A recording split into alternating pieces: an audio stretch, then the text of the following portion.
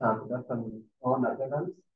Welcome for the webinar on nutrition management and hemodialysis. I'm Robert Kemoy, and together with Sarah, Agri, and our able presenter Alex Bogo. Hope everyone is ready for this presentation. Let's learn. Let's start inbox. If you have a concern, and for clarification, you can drop some questions in box so that we will be able to go through and give you the feedback. Alex, welcome. Thank you very much, Keboy, and our listeners, wherever you are. We are excited to have you on board to deliberate on this topic. I'm not presenting because I know so much, but in these, we are going to share views, perspectives, so that we can improve the practice in terms of renal nutrition, because where we are, we have huge challenges when it comes to management of patients with chronic kidney diseases, because we have divergent views, and it's high time to try and synchronize this. As you'll see in moments time, we'll share some slides showing how patients are feeling in terms of nutrition services we are giving to them, and what impact this has. To begin with, when we think about kidney disease, we have different types of kidney diseases. We have nephrotic syndrome, we have polycystic kidney disease, we have diabetic nephropathy. There are many. These are just few examples. And as a nutritionist, sometimes someone wonder, what diet do I give where? What do I check? In a midst of so much of controversies that existing, we'll be able to see a focused view on how to approach that. And the best thing to start maybe is to refresh our minds. I have in pictorial form something concerning kidney functions. If we have a better understanding in terms of what are the kidney functions, what it means is that when the kidney is not functioning well, these functions are affected. And from nutrition point of view, there must be some inputs that to bring on board in terms of alleviating the symptoms, addressing issues of malnutrition, and even other things as one of the medical team. Now, I've always been very prudent to understand the kidney function using estimated GFR. We call it estimated glomerular filtration rate. There are different formulas that exist, but there is one which is recommended. Maybe we'll share after towards the end of the presentation, so that when you get the UECs of the patient, it's important to check all lab tests, and also try to check at what stage of kidney disease is patient at. Because from here, it makes a lot of difference. Otherwise, you'll have one size fit all type of diet, which is technically not possible. And this is what is posing a lot of issues that we have. Different people telling patient different stories, patient getting confused. So as you can see this pictogram, when patient has estimated GFR or kidney function of more than 90, is considered to have normal kidney function. If it's less than 90 but between 60, this one is categorized as early stage kidney disease. And as you can see, between 60 and 15, not less than 15, this is where patient has kidney disease. Kidney failure is when the estimated GFR is less than 15. And all patients who are deriving on maintenance hemodialysis, we have estimated GFR of 15. But there are some reservations because I've seen patients with estimated GFR of less than 15, but they have not yet started dialysis.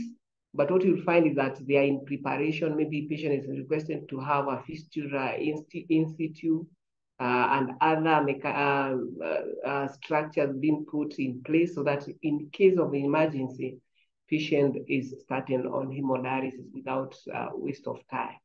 So when there is renal insufficiency, what is likely to happen is that you might find this patient has the urine output below what is expected or no urine output at all, elements of uremia. If ureas are high, as I've seen patients with urea of 60 in a confusion, most often you'll find elevated sodium potassium, fluid overload, patient gasping, require oxygen, and to some extent you might find patient with high serum phosphorus. So it's important when you're assessing or we are assessing patients to be able to understand holistically which are the presentation of each patient on case-by-case basis.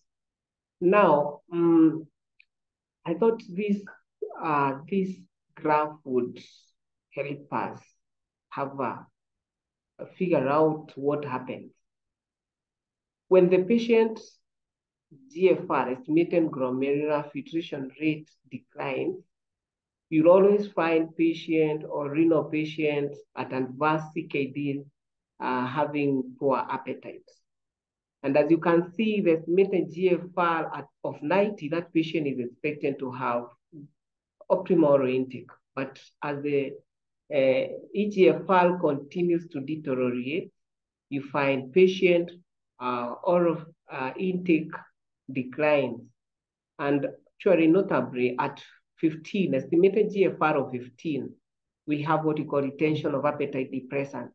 And there is no magic here you can do, even if you have best supplement, nutraceutical to give the patient.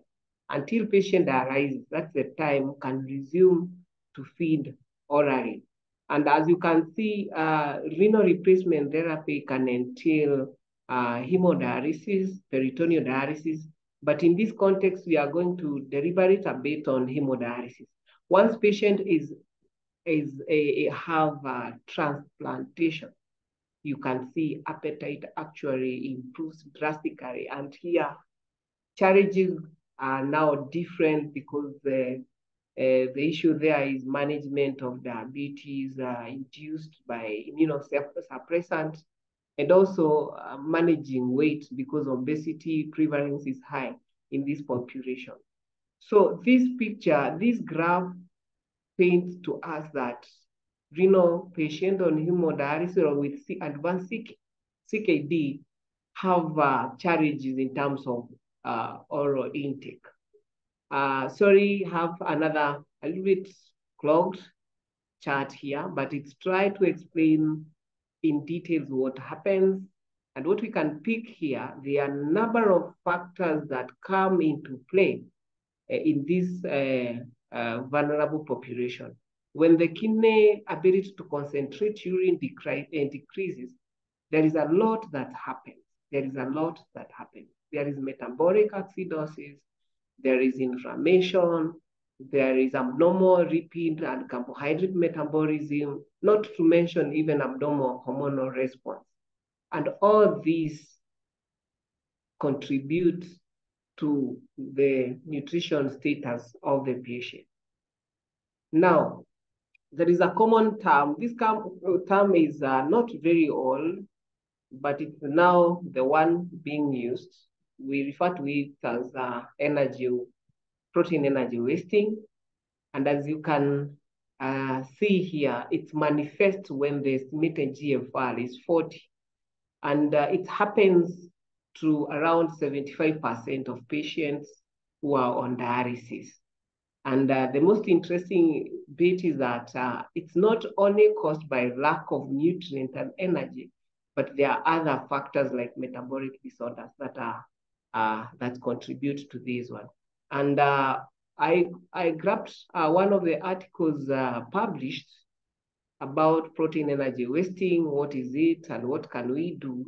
And I got some interesting bits here because protein energy wasting, once you provide required diets, you'd expect a good response in that. But now, not with protein energy wasting, because it's like opposite of what we know. Appetite is low. Inadequate nutrient intake just play a part of the role. Patient has high resting energy expenditure. There is increased fat mass, but increased loss of lean mass. And normally, it's not like other patients whereby once you give dietary supplement, you are able to troubleshoot this fully. So in this article, the summary here summarizes that protein energy wasting is the main cause of poor nutrition, plus chronic is a response of poor nutrition, but in addition to chronic inflammation.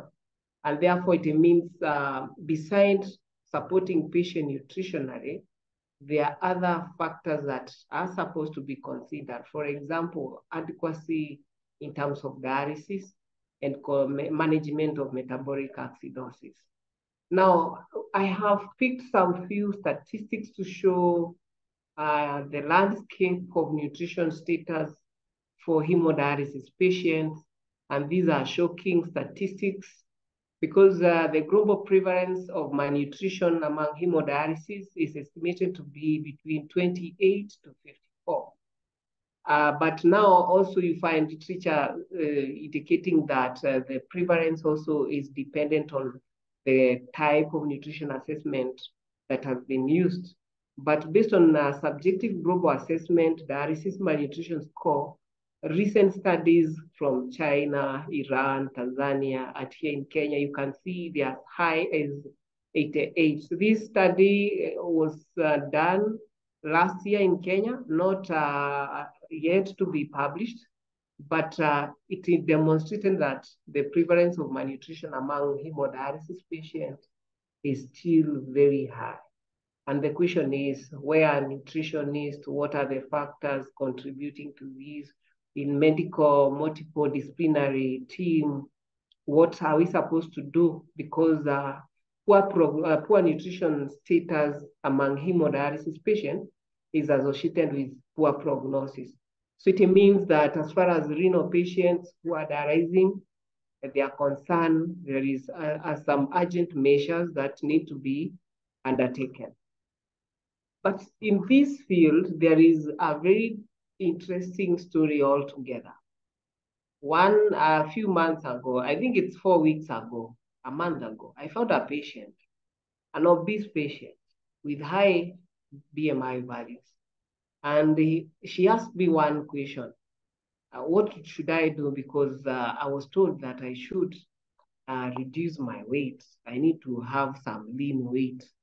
And I was shocked because what I know, renal patients, the higher weight they can afford, the better for them because of the prognosis associated with poor nutrition status. And I thought it's very important because also it gives us a benchmark so that once we are intervening, to what extent do we need to push, or at what point can we say we are safe? There is something we call obesity paradox. Other terms that refer to this is, we call it reverse epidemiology.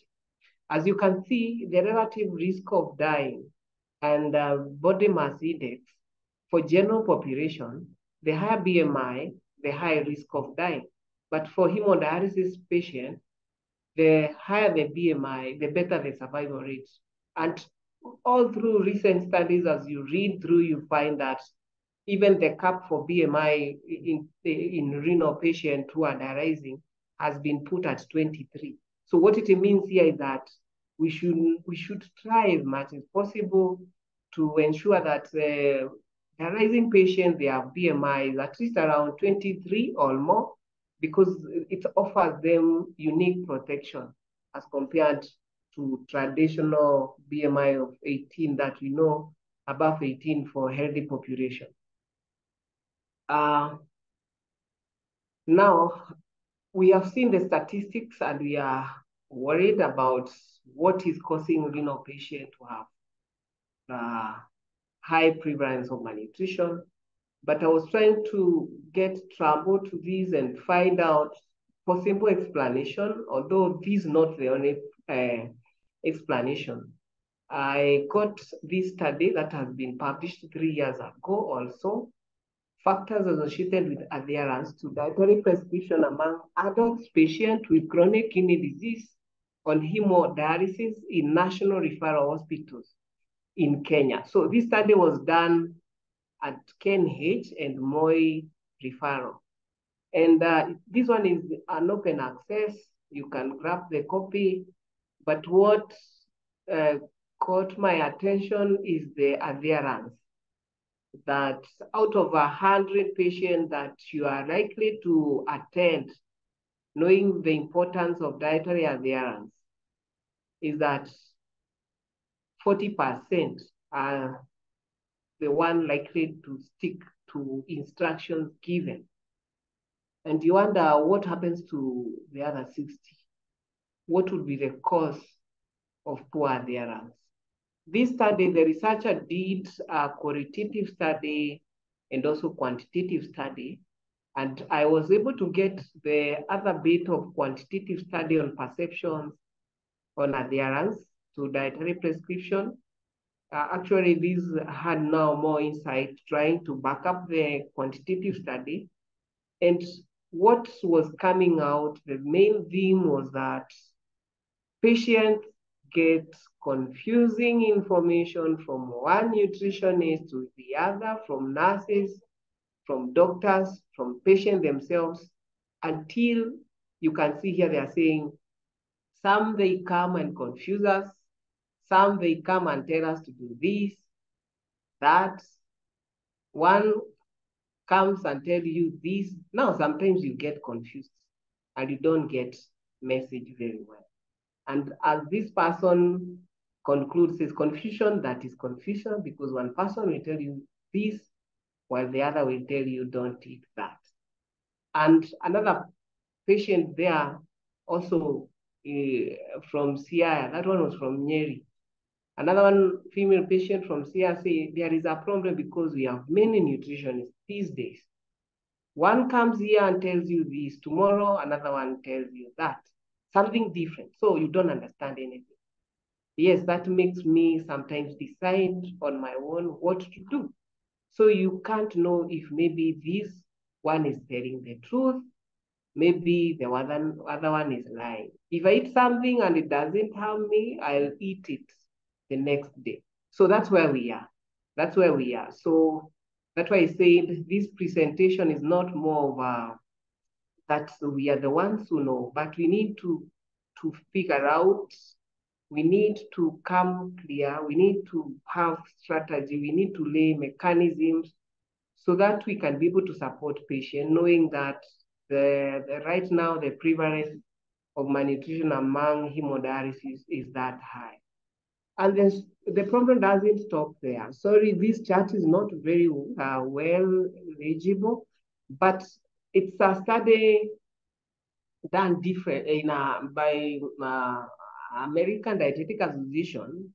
But I found these findings very contextually fitting in our setting because it depicts some of also problems that are facing us.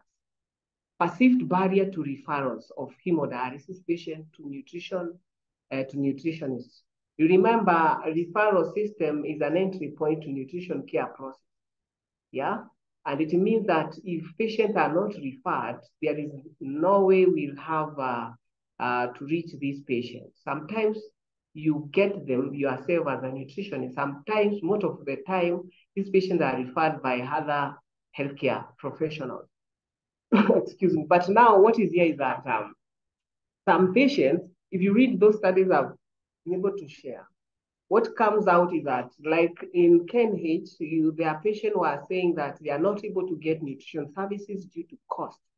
NHLF does not cover counseling services, and therefore patients will always try to avoid to go to nutrition office because they'll be requested to pay an extra fee. But the story is different in more referral, whereby the NHIF covers for outpatient nutrition services consultation. And you can see from these charts that patients sometimes are not able to get services due to costs they need to pay out of their pocket. In other instance, physicians who are seeing patients decide to cancel patients themselves. And have a challenge. It's not bad, but perhaps I would think that it would be wise to direct them where they can get full support. Because the nutrition counseling to renal patient is not one-time thing. It's a journey that you walk with the patient, and there is no size or fit all size kind of a diet. It's back and forth.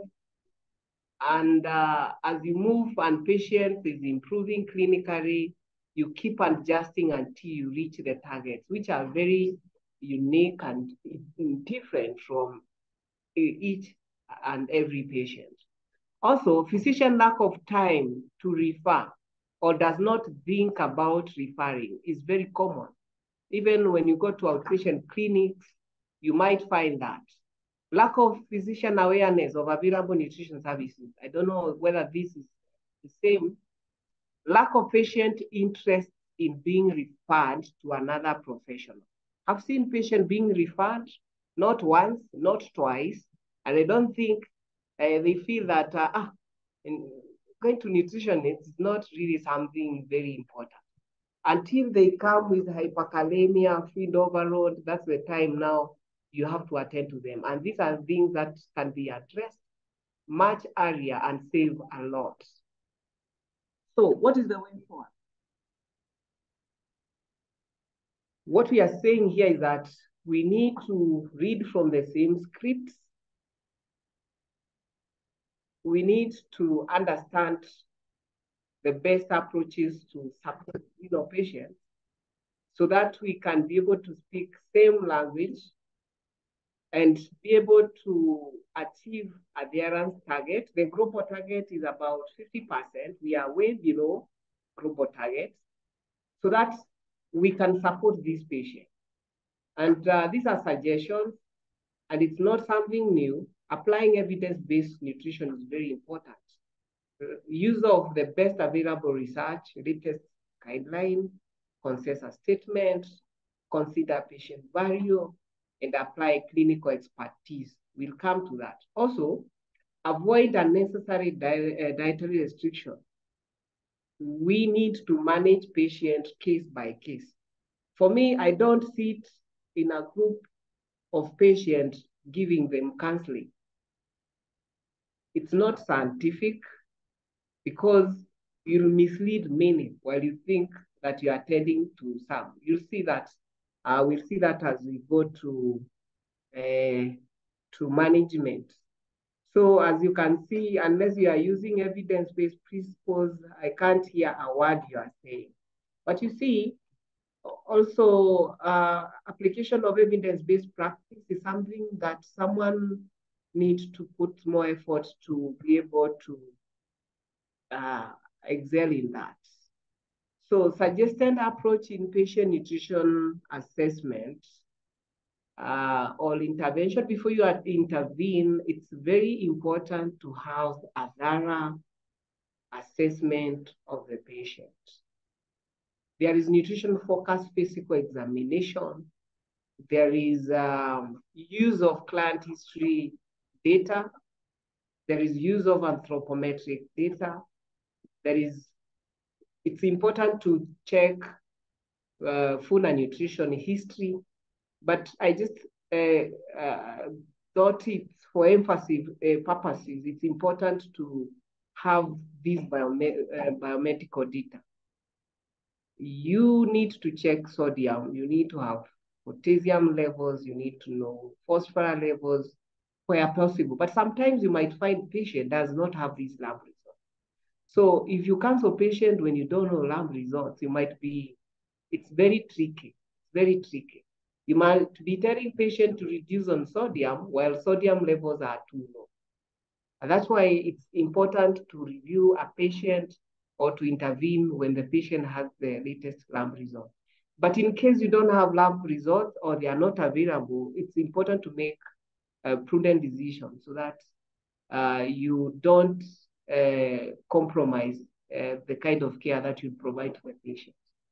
So these lab results are very important, but creatinine level is you use creatinine level to determine estimated GFR for you to know the disease staging. You might have a patient dialyzing, but once you check the lab result creatinine levels, you might find the patient is on a different stage. That means the estimated GFR might be even more than 30 or 40. The kidney functions to some of these patients keep changing. And you might, like for example, if a patient started dialysis when estimated GFR is 15, and as time goes by, it improves to around 40, I'll be smiling because some of the restrictions will be lifted. For example, you cannot tell patient to check on phosphor, to soak legumes, avoid whole grain cereals if the estimated GFR is more than 40. So you give them some degree of freedom so that they can improve on their diet diversification. So also check the urine output. It's very important. When you have a patient who has urine output more than 1,000 ml, it's not the same as when you have a patient who is anuric. Also understand the existing nutrition knowledge. Get to know what do you know about your diet. What were you told? So that you can be able to help the patient get the facts and made clear. And also food pattern. It's very interesting. Like in the morning, I handled a patient, and this patient told me, you see, I've been eating a whole grain cereal. Nakula ugali ya kisiagi. Okay? And that's what I've been eating. And I was like, there, should I tell the patient to stop? But then I could not make proper judgment at that point because if I had serum phosphor level, latest serum phosphor levels, and they are within the range, then I think for this particular patient, I will not have cause of alarm. Tell the patient, no, stop. But if they are borderline, then I would think it would be very appropriate to tell the patient otherwise. So those are the considerations that we need to make when we are handling this patient. Remember, overly restricted diet puts patients to more risk of malnutrition. There is a recent guideline, KDUQI Clinical Practice Guideline for Nutrition in CKD 2020 update. And this guideline has very interesting statements. For example, one of them is that we used to know that patients on hemodialysis should be on high protein of high biological value and not abnormal of animal protein. For this guideline, right now it's quiet. It doesn't really mention that. Instead, it's really advocating for plant-based diet because of some of the advantages that are associated with that. So what this guideline is saying is that it's reasonable to prescribe medical nutrition therapy that is tailored to individual needs and nutrition status in together with consideration with other comorbid conditions. So what is the renal diet? Even myself, I don't really have an answer to this. I don't have an answer to this, but I think we should have a label of a certain diet that, because from practice, it's really challenging. Last week, I had a patient who had come for dialysis, had too low phosphorus levels. Sodium was 125. Everything was low. And then here, I would label diet, renal diet to give to the patient. And then I find my hands tired. So elements should be modified on individual basis. There are some instances you find patients require sodium restriction. There are other situations that you need to add some little more salt. Because if patient is not on, most of the, all hemodialysis patients, they are outpatient. Unless they have medical issues, you find them in hospital setting. So they come and go home. So in case their sodium levels are low, they are corrected using dietary measures. And that's why it's important to have a close surveillance of these patients through their lab results so that to understand on time where they are. So when you think of sodium, don't always think of low sodium. There can be at times patient will require high sodium diet or normal sodium diet. When you think of potassium, sometimes it's not always low potassium diet. Sometimes it may require moderate or some little more potassium diet. Same case with phosphorus. But we know protein for hemodialysis patients, it's high protein, that we don't refute. It's the same through the guidelines. But for European Aspen guideline, there is some slight difference. Some talk of 1.2, others 1.2, but 1.2 is a good place to start. So with that, perhaps we can, in this presentation, I said we are trying to bring our minds together so that we can be able to see how best we can be able to synchronize our messages and our practice in our country. When you think of restricting potassium, when should we tell patients to have a low potassium diet? Okay, try to check some of the guidelines and research available. What is evident is that once patient has end-stage renal disease, it's important to restrict potassium. That is estimated GFR of 15 mils per minute. But when between estimated GFR of 60 and 20 and 15, that is CKD stage 3 and 5, it's very important to keep an eye, to be cautious. And when there is high potassium during that point, it's important to tell the patient to have what? To have a low potassium diet. So here, but if you find a patient who has 1.2, 1.5 mils or 1.5 liters of urine output, rarely you find them have incidences of hyperkalemia. But what is important is that try to have lab data. You can try to check over months, several months, how has the patient been able to control the serum potassium to be able to have proper picture on how to advise the patient. So now this is where a lot of stories are. Some patient will tell you, I was told not to eat green, to only eat green apple. And you wonder, what hell with red apple? What about the other apple? What is the difference? Is it significant that who is telling the truth? And that's why I say, even as I speak, I really don't know if there is truth, which truth is it? But I want to invite you to have a look at some of the work that has been done so that we can agree, we can have consensus statement on where to go. I find that some literatures, depending on where you are browsing, we talked about evidence-based nutrition. This data, I found it from FAO, and I tried to categorize fruits based on their potassium content. And I'm sure some of those who are practicing renal nutrition, they have a different way of going about this. But fruits generally are under 3 categories. We have low potassium fruits, we have medium potassium fruits, we have high potassium fruits. And you can see the amount per serving. And you can see the limits, 3 exchanges of low potassium, 2 exchanges of medium, 1 exchange for high potassium. But in real world, in practice, rarely do we tell patients to take 3 exchanges of low potassium fruit. An example for this, maybe I can put across that. When you think of a low potassium fruit, it means patient can eat 3 different types of the same per day that will give potassium load equivalent to a high potassium food.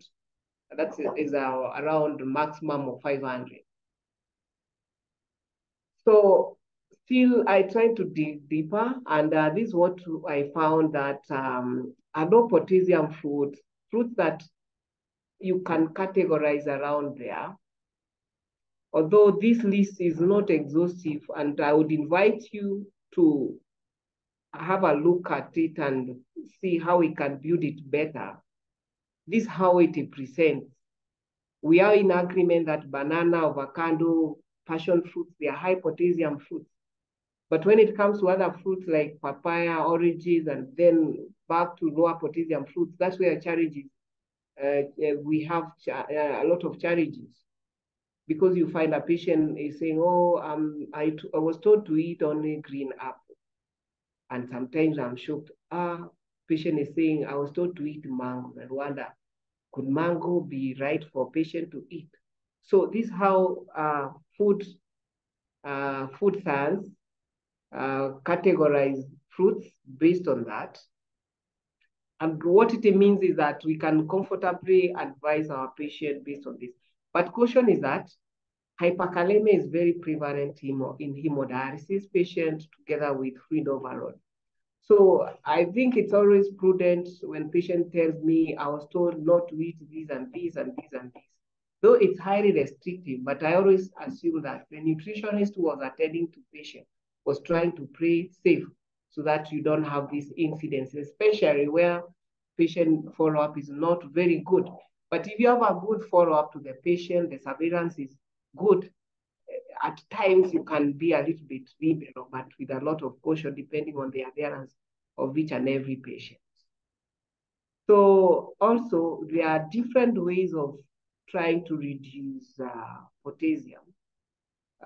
Sorry, I forgot to mention that when you think of potassium is literally, it's high in great amount in root tubers, all types of vegetables and fruits. But for fruit, we choose the ones with moderate low potassium. For root tubers, patients are advised to avoid.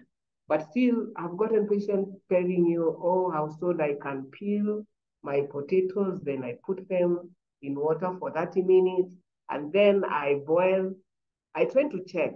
Maybe we need context-specific studies that we can be able to rely.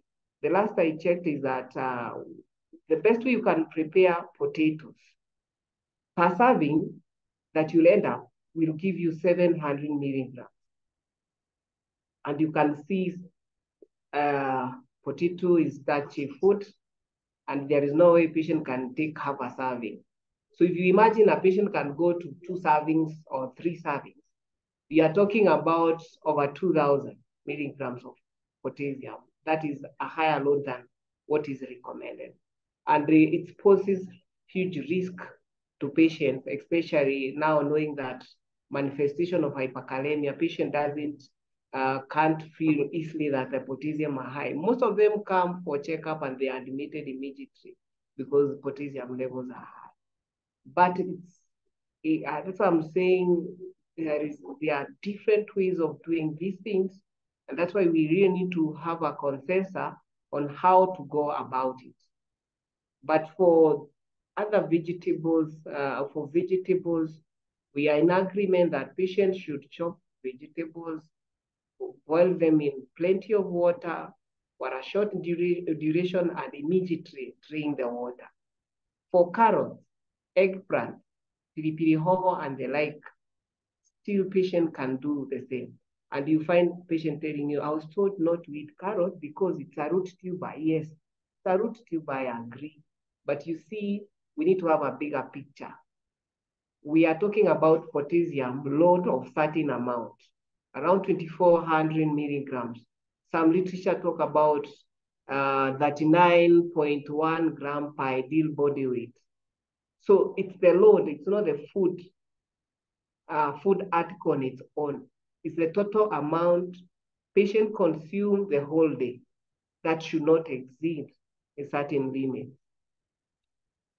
All right, now the issue of phosphorus is that when do you tell patients to go slow on phosphorus-rich diet?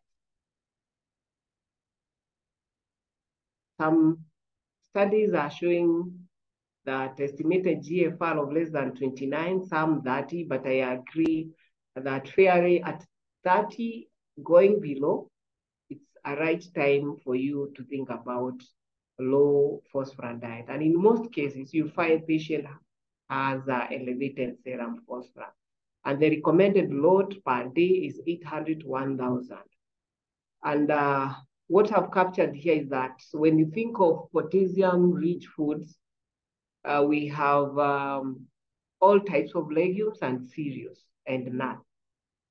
And of course, we have different types of phosphorus presentation. We have inorganic phosphorus and we have organic phosphorus. When it comes to organic, also we have broad classification.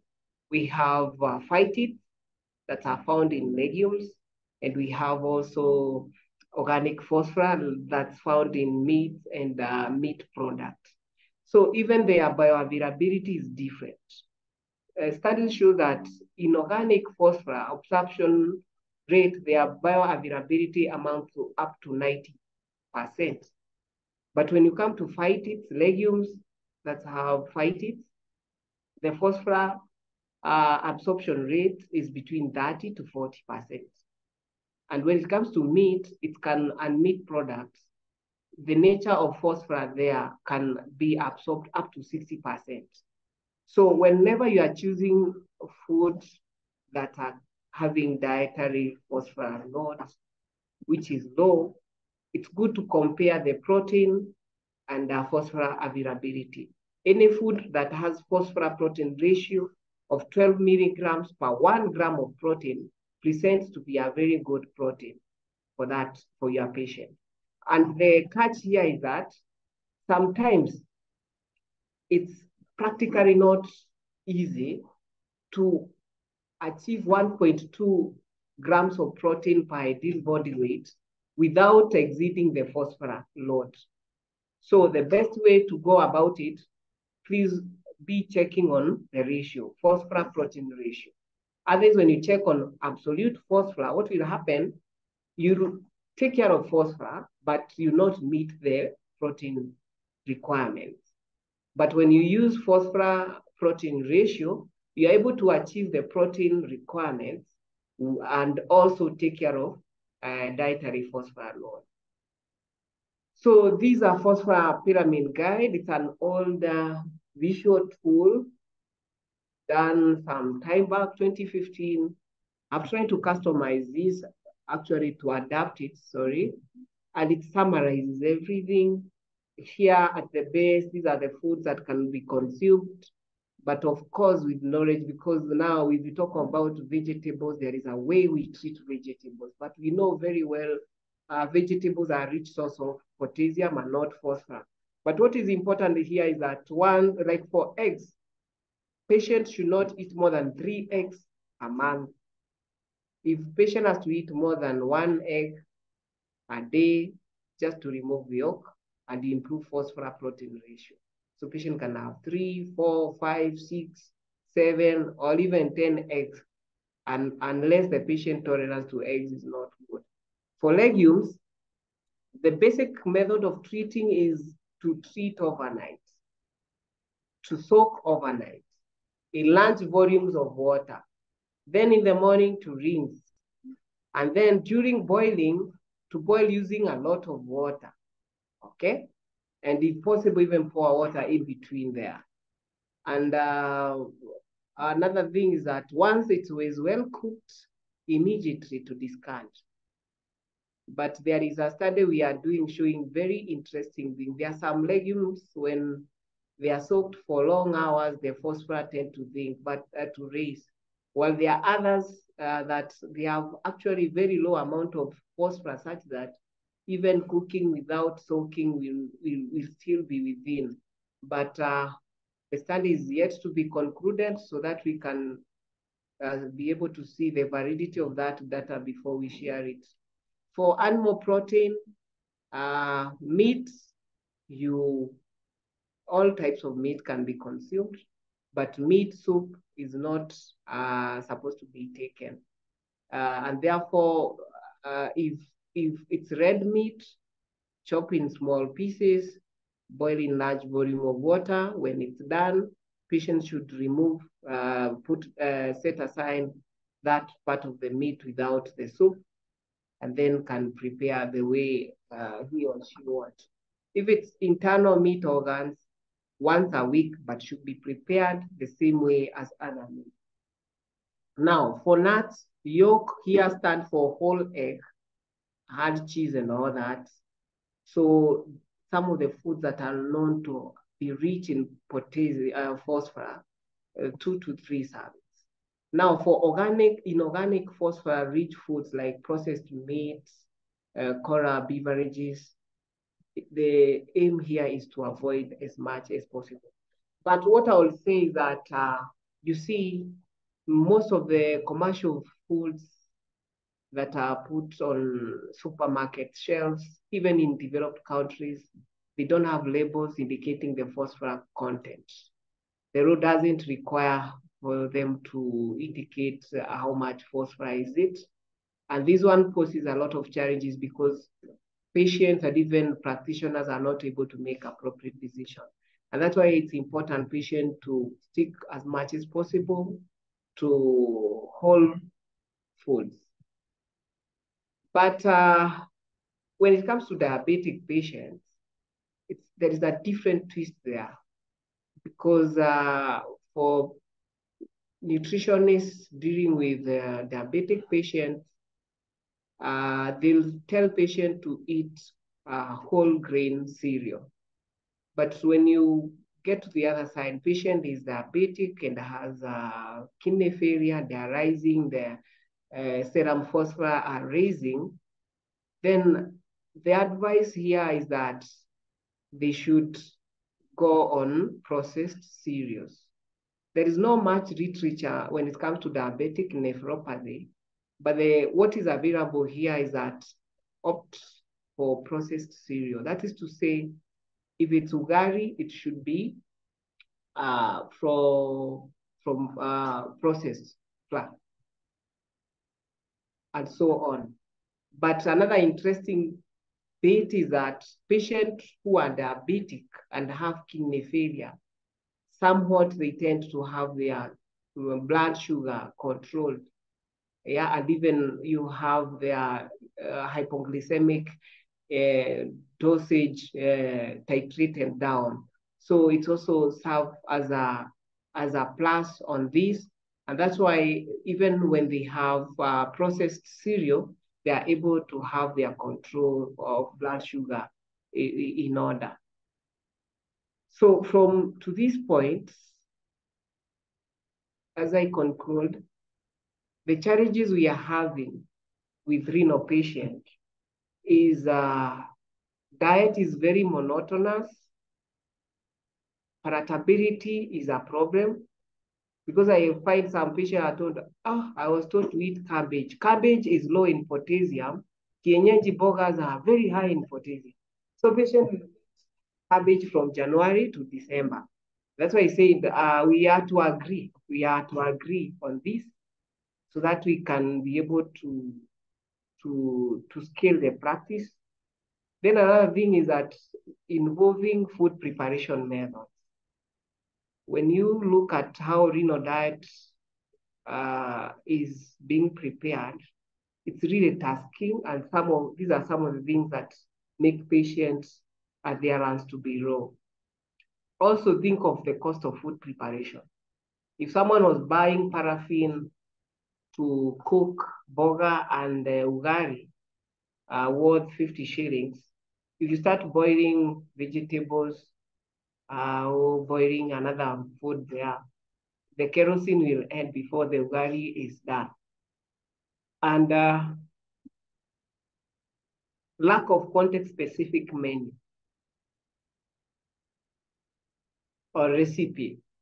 So these are some of the, I know risk can be extended, but these are some of the thorny issues that we really need to address to be able to help this population. And I want to stop at that point so that I can invite your reactions. I said I'm not the one who know about renal diet. We are just sharing experiences. Then we give our thoughts and we see how best we can be able to move ahead.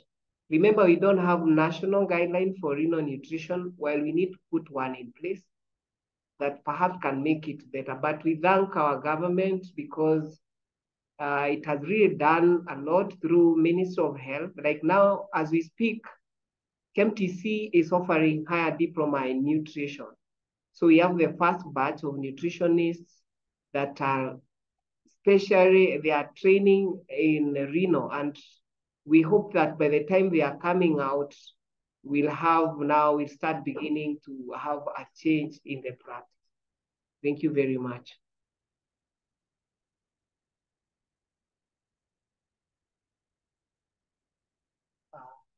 So much, Alex, for the insightful discussion on modalities. You have actually narrowed down modalities. You have not touched any other form of business that this patient could be having. And this presentation has been so much exhaustive. Thank you very much. And maybe we can go through some questions. Our panelists in answering the question.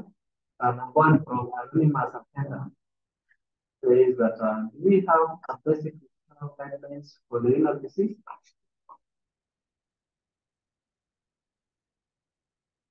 Oh, basic?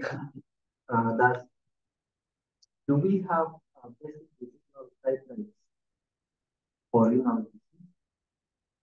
We don't have, but there is a nutrition and dietetic manual from Ministry of Health that has some component there, but it's not really exhaustive. That's why I'm saying we need to have one. We need to have one. Okay, thank you. A question from Caleb Rono. Does presence of protein in urine enough to diagnose actually Caleb want to say that if the presence of protein in the urine can be used to diagnose the renal disease? I think that question would be best answered by a nephrology, but I'll try. There is a presence of protein in urine alone cannot do diagnosis of kidney failure alone.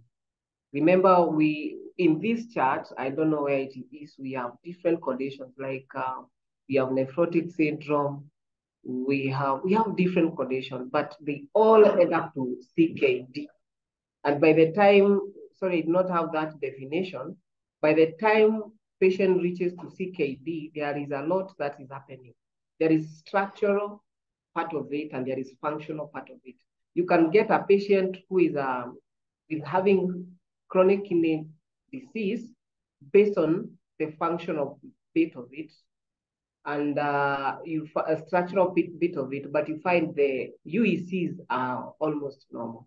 So one criteria that is not sufficient to say that patient has CKD. You realize you can't just use one parameter to diagnose renal disease, because even in strenuous exercise, you really get a rise in the urine protein level. Even sometimes they can so it can't be a matter of that on its own.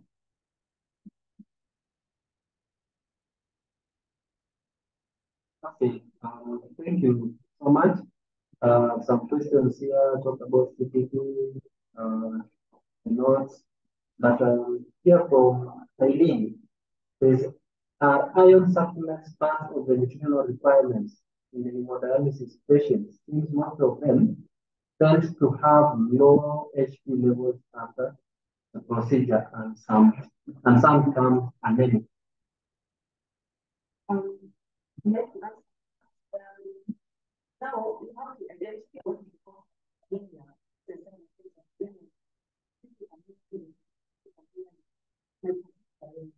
If the cause is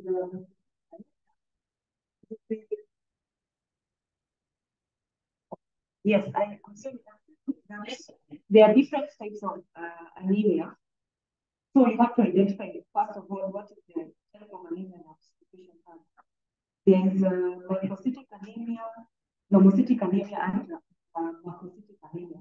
So if the patient has microcytic anemia, then you can correct it nutritionally. And there is the biochemical parameters that you should check, like the HB and the mean capacity of volume, for certain which type of anemia it is. So it is not necessary that all the time that it's ablated saying that a patient is on is having liver failure on hemodialysis, that it is to ascertain that they have iron deficiency anemia. So if, for instance, because most of the time you find that renal patients do have anemia of chronic illness, which is normocytic anemia, it doesn't mean that it should be corrected using iron supplementation. But if the case, if it is macrocytic anemia, you will correct it using iron supplementation. And sometimes you find some medications such as Venofer being provided as a substitute to actually resolve it. And maybe to add that is that there is a whole guideline in terms of anemia management in CKD that I would perhaps request you to have a look at it. I'm not able to trace it, but it's there. There is a protocol. There is a whole protocol because prevalence of refractive anemia is very common in CKD, knowing very well the function kidney, hormonal function kidney does. So you'll find patient is put on erythropoietin, a certain dosage, either once a week, it will depend. And also patients are put on iron supplementation, and to some extent, at worst situation, patient will require transfusion intradialysis. So it's good to work as a team, a medical team, to understand and agree with the nephrologist on board of to what extent or from where your input should be able to come on board.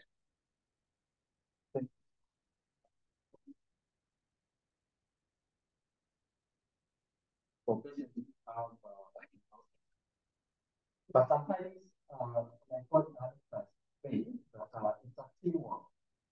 It's a teamwork. It's a sharing approach. Sometimes the patient has there's a patient that needs and some don't.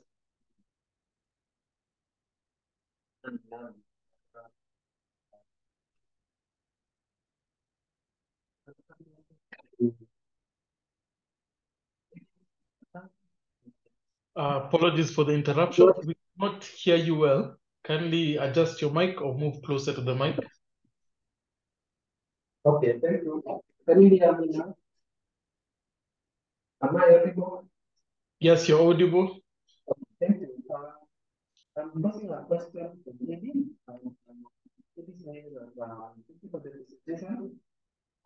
If I put you here, you talked about 5-year line in relation to hemodialysis patient. What if the patient, what if the same patient is diabetic? Do we still maintain the same amount? A big patient, a very attentive listener. So for diabetic patient, I need to confirm that. I won't be lying. But what is true, if you check, is that most of renal patients, even those who are having diabetic, because 40% of patients who are diabetic will end up with nephropathy. So it's a very significant population. And as you see them, is that majority of these will have poor nutrition status. What we are trying to say is that it's not high BMI. We are saying internationally agreed cutoff for hemodialysis patients, the BMI should be at 23. And 23, it's within the healthy range. So we are not talking about BMI of 40 or that, but at least not all patients, if they are within, they rest at BMI of 23 and slightly above, it will be better than BMI less than 23. That is within the consensus. Yes. Just what it means is even if as much as the patient is diabetic, yes, you want them to have a BMI is closer to the but not less than the. That's what the communication is not about. So that the thing I appreciate to have a BMI of 20, but not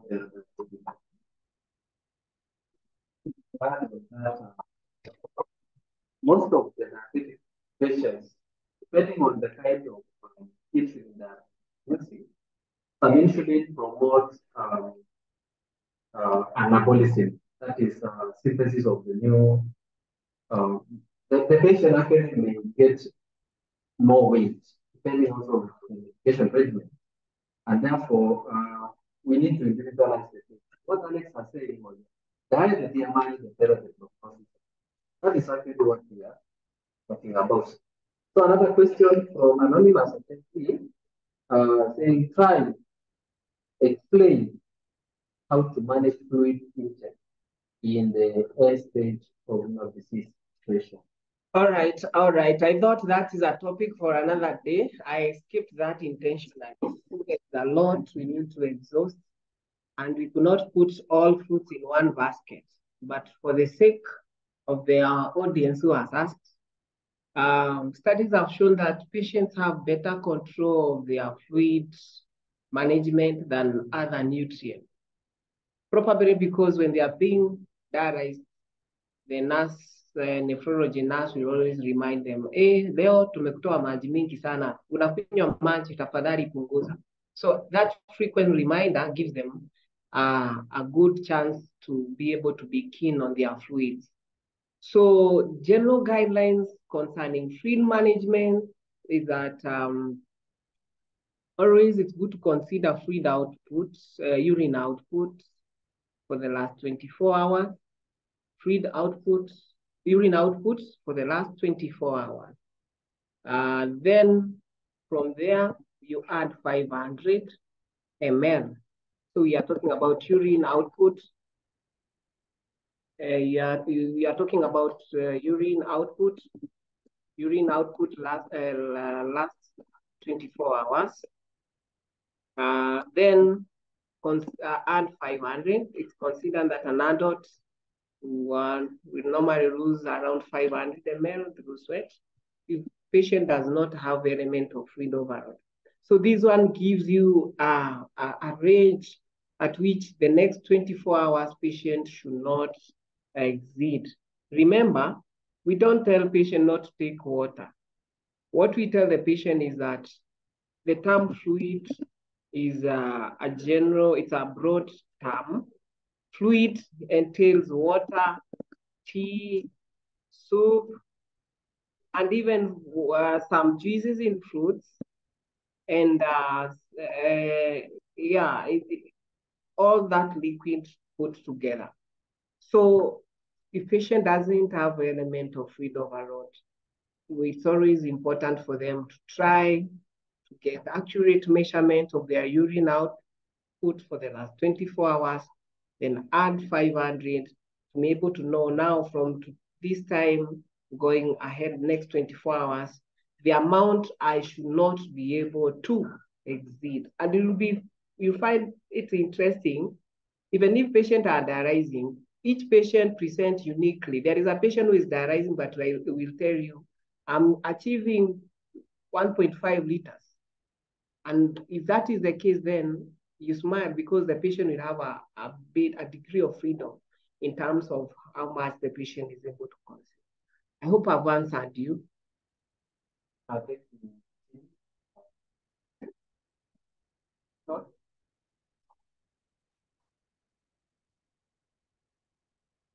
Thank you so much, the CPD team, Kenyatta National Hospital, for this presentation.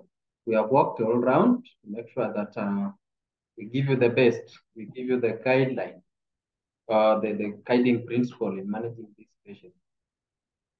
And having that we have more questions, we end up the meeting. Thank you so much.